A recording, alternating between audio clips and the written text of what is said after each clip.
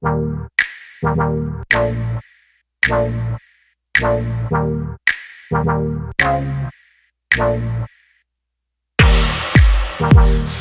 white rabbit. I'm taking potions, call me Alice. Watch me grow taller. Yeah, rabbit's watches in his pocket. Hey everybody, Brandcoin here for another episode of Brandcoin Mining. And today I'm so excited to be back with you guys so soon to be discussing some updated information about the laptop mining hash rates of the 30 series NVIDIA line. And we're also going to be discussing a new contender or a very old contender in the market as well now, in my opinion. So without any further ado, guys, let's jump into it. So here is yet another image out of China of just racks and racks and rows of laptops, RTX 30 series, probably mining Ethereum. So, I mean, people are taking this really, really far. Again, I don't think this is the wisest investment, as it's still quite risky, but I mean, it just shows you how desperate people are getting to get these new graphics cards.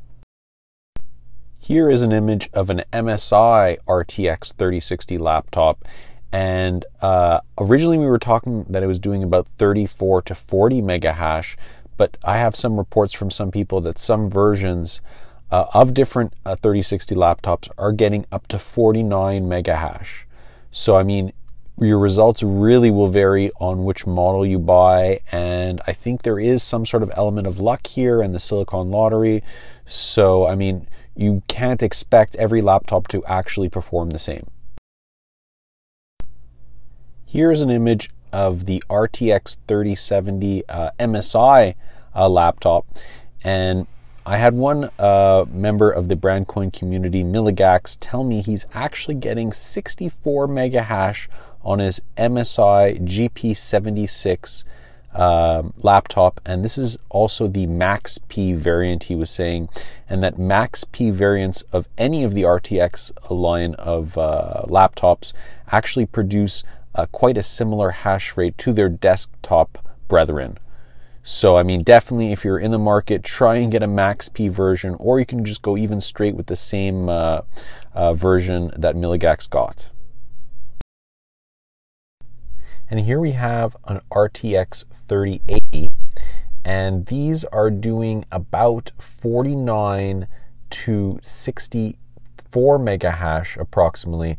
And Legendary Blaze was saying that he's getting 64 mega hash out of his RTX 3080.